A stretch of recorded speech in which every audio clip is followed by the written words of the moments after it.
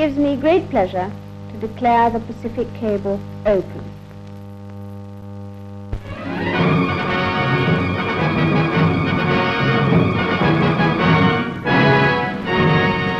Over the past 40 years, the Medway Queen has brought colour and pleasure to some 2 million passengers.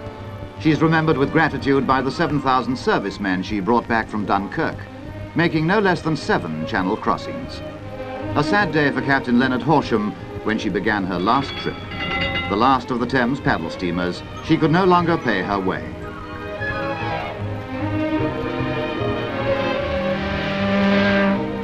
There seemed no alternative to the breaker's yard.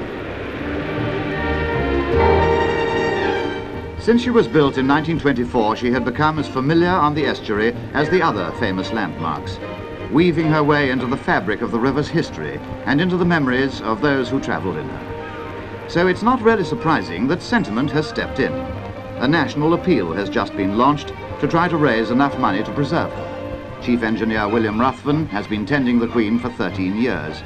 You can understand how he'd feel if his pride and joy became scrap metal.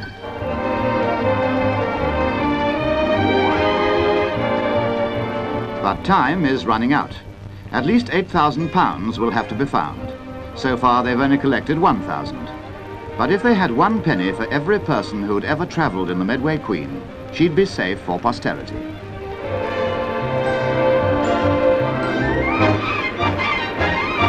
The only paddle steamer of her type, and a memorial to the heroism of those who manned the little ships at Dunkirk.